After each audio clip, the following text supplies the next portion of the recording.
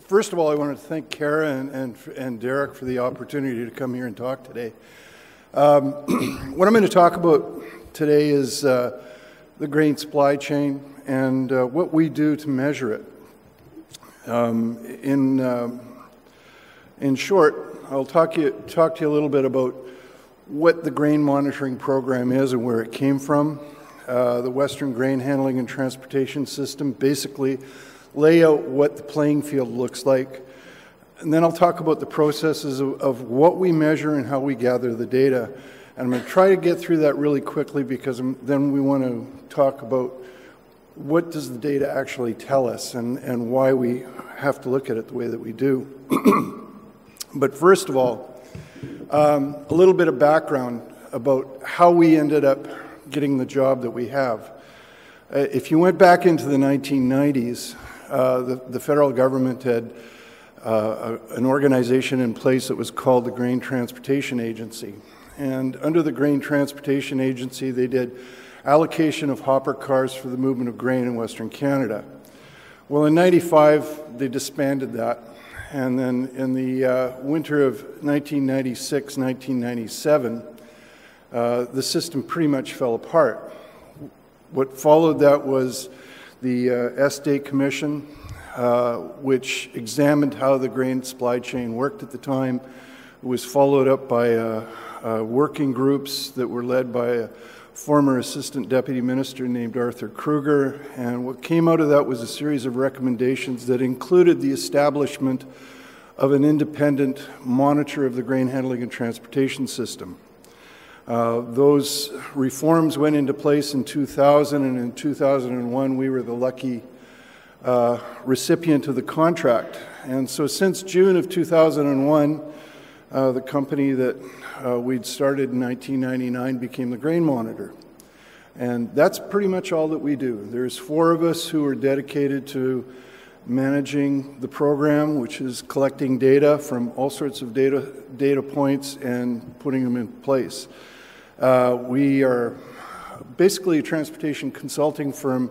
We're kind of a group of ex-railroaders, ex-transportation types, a couple of people out of the grain industry now, and that's what we do is we collect the data, we assess it, and we put out our analysis in weekly, monthly, quarterly, annual reports, and then we come out and we talk to all sorts of stakeholder groups right across the country throughout the year. It's a good gig.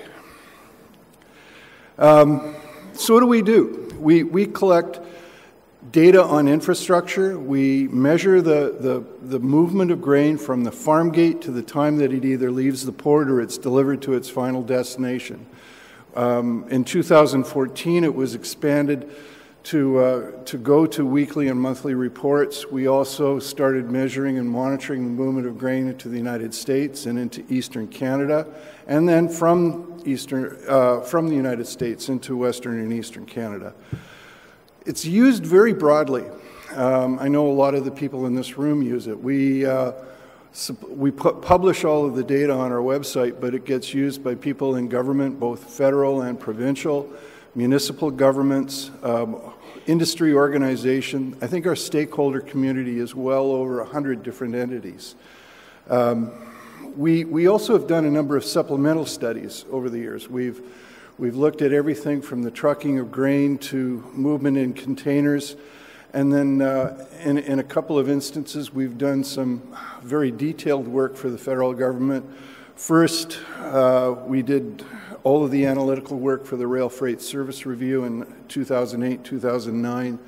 And we also just recently published another report on the entire grain supply chain. That was actually work that was done in 2011 and 12, but for whatever reason the government didn't want to have it released until just last year. So, what is the playing field? Western Canadian grain represents about 85 to 90% of all of the grain that's grown in Canada. It has a value of well over $20 billion. I think probably in the last couple of years that's stretched up to about $30 billion. And it goes to over 1,000 destinations all over the globe. So, What does it look like? Well, there's about 30,000 farms out in Western Canada, ranging from small ones that are 1,000 acres up to some people who have 10,000 acres or more. It is delivered into 382 primary and process elevators in the West. It goes by two major railways, CN and CP, with 17,000 miles of track all over Western Canada. 95% of all of the grain that is put out for export in Canada or in Western Canada has to go by rail because it's the only economic means by getting it there. It goes to 17 port terminals in 4 western ports and about 11 different areas in eastern Canada. There's also 8 container terminals in Canada that are handling grain in containers. And this country loads over 1,500 ocean vessels with grain every year. Some of the things that make this important, like why is it important to measure the supply chain or the transportation and the logistics of grain? I think first and most primarily, transportation and logistics represents about 25% of the FOB cost at port of grain. So it is a big, big cost component, and if it's not managed properly, it can get out of control. But more particularly, why is it that Canada should be concerned about this? Because when you compare us to other countries, we probably have the longest length of haul to get it to port position. Secondly, we have a huge dependency on exports as compared to our competitor countries. The United States probably only exports about 20% of what they grow. We export over 55% of what we grow, and it's actually growing. In the last 3 years, that number is probably getting north of 60%. And on top of that, Canada has probably some of the harshest climate and geography to move grain between where it's grown and where it goes to export. One in particular is the Rocky Mountains. So, let's talk about the supply chain. And what do we measure? We measure from the time it leaves the farm gate to the time it goes to the shipping line. So basically, that is what our mandate is. We look at what moves in trucks all the way to the time that it gets loaded in a vessel at port, and most recently, when it gets delivered to a destination in the United States. We measure production and supply. Statistics Canada is probably our best supplier for most of that information, although we do gather some from the Canadian Grain Commission directly.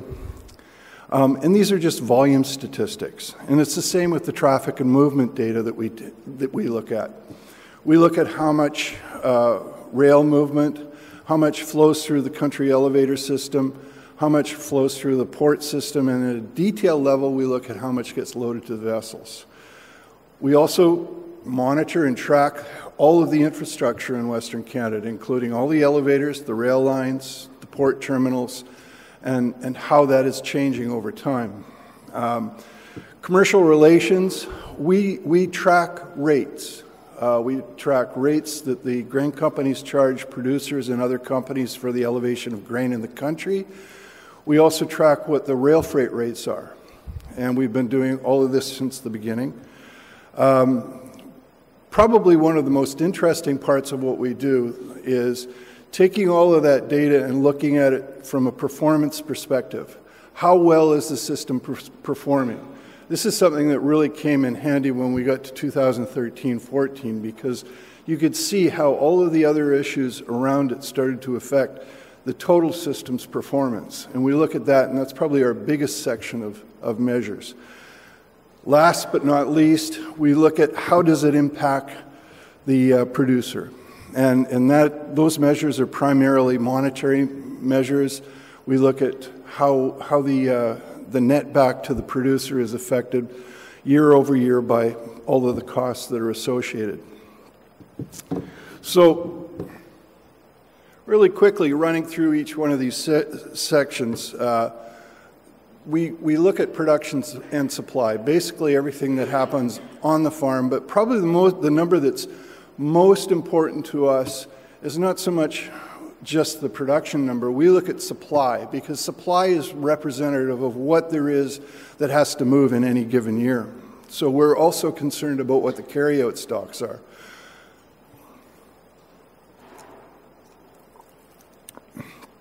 In the traffic and movement section, we look at country elevator throughput, we look at what goes through by rail, and we look at it on a commodity basis, and we also look at it on a corridor basis. We look at how much went through the terminal elevators and how much got loaded to vessels and when it got loaded to vessels.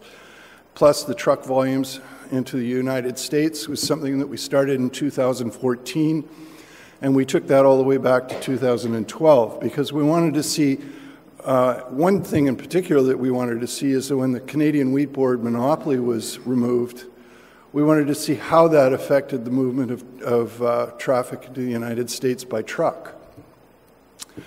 We track all of the infrastructure between the country and the port terminals. We also track, as I said, commercial relations. Our trucking rate data, I'll confess right now, isn't very, very good. All of the rest of it we have a high degree of confidence in. Now, system efficiency and performance, as I said, these are things that we really spend a lot of time at, trying to understand and developing these numbers in a way that are relatable. We look at the country elevator storage times, we look at car cycles and transit times of the railways. We look at it by corridor at a very, very detailed level. We look at car block sizes because that is, in effect, implicates itself in what the cost is and what the efficiency of the railways has been over time. Terminal elevator storage times, one important statistic that we look at, not so much in the general public, is the stock to shipment times.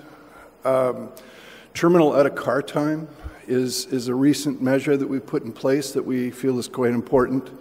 Vessel lineups, how many vessels are sitting in port and how long they've been sitting there. Another very important one is how many times does a vessel have to stop to load? Very few vessels actually get their full load in one stop or one berthing. And vessel demurrage and dispatch is also a very important number because it's a cost that always ends up getting fed back to the producer. And of course, last but not least, as I said, producer impact is a number that we look at very carefully. We only publish that one on an annual basis, but the producer car loadings we track on a monthly basis. So where do we get our data? Well, we have 49 individual data providers, and it ranges from grain companies. A lot of it we get through the CGC, some direct from grain companies. We get it from all of the railways directly. Stats Canada, of course. Terminal elevators feed us information, as well as different marine-related organizations ranging from the Coast Guard to the BC Maritime Employers Association to shipping agents. We have confidentiality agreements with just about everybody. When we started the program, there was a lot of nervousness within the industry about what was going to happen to the data, so we signed these agreements. It is all held securely in our office. We get the data in all sorts of different manners, everything from handwritten sheets that are faxed into our office on a daily basis to FTP transmissions. We get data from people daily, monthly, weekly, and some of it on an annual basis. It depends on what the type is. That is a very short list of our major stakeholders in the stakeholder community. These are people that we talk to on a regular basis, which is kind of what makes the job fun, because we get to talk to most of the players in the industry. So what is the timing of the measures? Well, on a daily basis, we're always looking at what the unloads were from the previous day. We look at how much gets loaded to vessels. We're looking at how well are the terminals being utilized, what is the kind of labor that goes to the vessels, and how many vessels are waiting at each port on every day. We track that on an ongoing basis. Now, on a weekly basis, monthly basis, and annual basis, you can see in the matrix there, what are we following? But those are all the activities that we're tracking on a regular basis. So, that's pretty much what we collect and how we do it. But what is it telling us? And this is the results of it. Now, if you look at this, this is our total supply picture. If you look at this over the 17 years that we've been tracking, you can see the last 4 years have been a remarkable change. When the crop of 2013 came out, everybody said, well, that's an anomaly. I think probably what we found is a new normal. And you know, in the first 10 to 12 years of the grain monitoring program, we saw anywhere between 0.5% to 1% annual growth. These last 4 years have boosted that up to sometimes 4 or 5. And I think this is probably where we're going in the future. And this is why it's important to keep tracking how the supply chain and how the transportation and logistics system is working in the movement of grain, is because it just puts more and more stress on the system. Shipments from country elevators, again, you can see what's happened in the last 3 years. It's really, really started to boom. Where is it going? Well, 76% or 3/4 of it is all getting shipped to ports in Western Canada. 6% is going into Eastern Canada. In the U.S., rail and truck movement is starting to creep up close to 20%. And that's interesting, and I'll talk about that in a second, but when we started the grain monitoring program, less than 5% of Western grain went into the United States. And this is how it's grown in that period of time. The Western Canadian traffic, well, the single biggest port in Canada is Vancouver, and it's no different for grain. The grain system in Canada is highly dependent on the Port of Vancouver. There's 6 terminals there, soon to be 7, and they're working just about 24/7. For instance, this Christmas, probably for the first time in anyone's memory, they only took 1 day off. They took Christmas Day, and then they took New Year's Day. They worked 24/7 the rest of the time. The biggest growth that we've seen in Canada, again, is on the West Coast. You can see how much we've exported through the ports. The vast majority of what that growth represented came through the ports of Vancouver and Prince Rupert.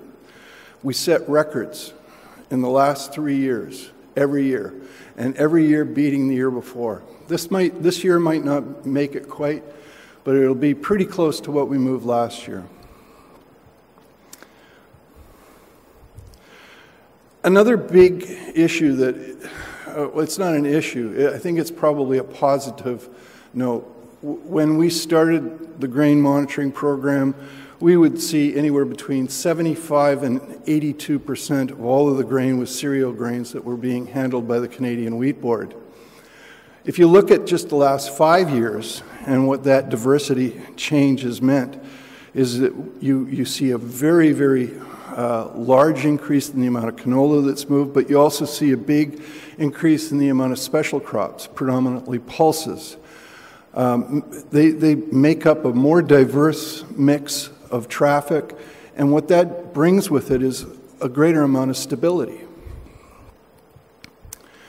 I talked about movement into the United States, and one of the reasons that we really thought it was important to track some of the trucking volumes is in the year before the CWB's monopoly was removed, it was just under 2 million tons. And in 2014-15, that amount had grown to 3.2 million tons, and that was just moving by truck. When you add the rail movement, that That was getting up close to 9 million tons moving into the United States. How has the infrastructure changed? When we started monitoring the grain handling transportation system, there was over 1,000 elevators in 685 different communities across Western Canada. Now we're down to 382, and it's only in 269 communities. I can remember going out into the country in 2002, 2003, into a lot of the towns that have since lost their elevators, and when I go through there in the last year and a half, some of those towns have totally disappeared. So not only is this had a big change on how grain moves in the country, it's had a social implication as well, and I think that's just as important for people to recognize. Capacity in the country is another interesting statistic. You can see how the red line there is the number of stations that are out there. The gold line is the number of facilities. But probably more important is the amount of storage capacity that's out in the system. Now, right up until about 2004, the storage capacity number kind of tracked that all the way down. But what we've seen is an incredible change in the type of elevators that are out in the country, and that's indicative in the storage capacity.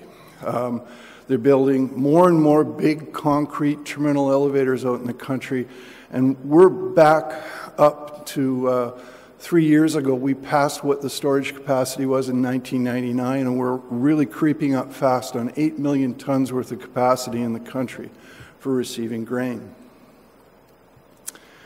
What does the rail network look like?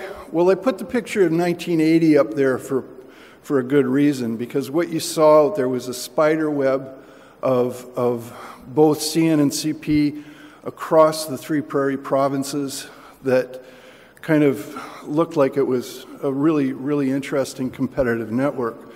But you look at it today, and it's quite sparse. And in that period of time, they've taken out about 7,000 miles of track, most of it branch line. But the other thing that's very distinguishing about that picture is the fact that now what you have is CN predominantly on the north side of the prairies, CP predominantly on the south side of the prairies. And that really changes the competitive makeup of the way that the system looks today and the way that it operates.